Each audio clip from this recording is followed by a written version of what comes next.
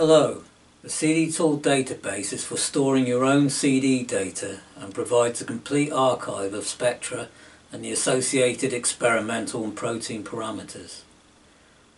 Processed data files can be retrieved in units of millidegrees or delta epsilon, both calibrated and uncalibrated. Raw data can also be stored, and there's a provision for storing data series. In this video I'll show you how to download the database and set up the MySQL server on your PC or laptop. In the following video I'll demonstrate how the database can be used. You require MySQL version 5.7. When this video was made, the latest version was 5.7.33. Download and run the Web Community Installer. On the setup page, choose Server Only. Use the default settings on the next pages.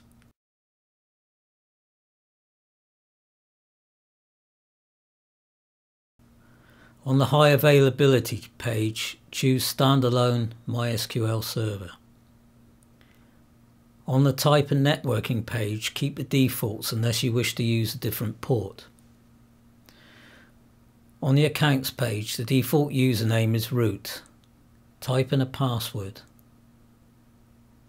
Continue with the default settings on subsequent pages.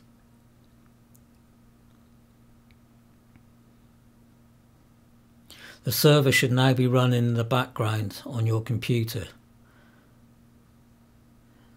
There's a template database that can be downloaded from the CDTools website.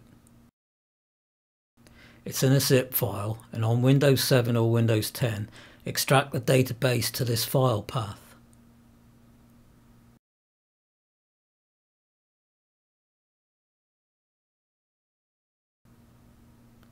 Now open CDToolX. From the Database menu, choose Connect to Database. In the dialog box, enter the database name, the username, if you kept the default this is root, password, the host is localhost, and the port is 3306 if you kept the default. The message confirms whether the connection has been successful. If it has, click on the Database tab and right click in the left hand window and choose Refresh. Click the left hand arrow and the tables are displayed. Double click a table and the contents are shown in the right hand window.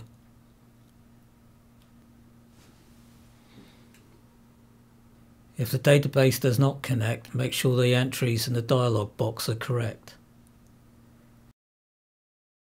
If the database does connect, its name appears in the left hand window of the Database tab, but there are no tables. This usually means that the contents of the zip file downloaded from the CDTools website has been extracted into an extra folder named CDDB. The database folder should contain just the database files.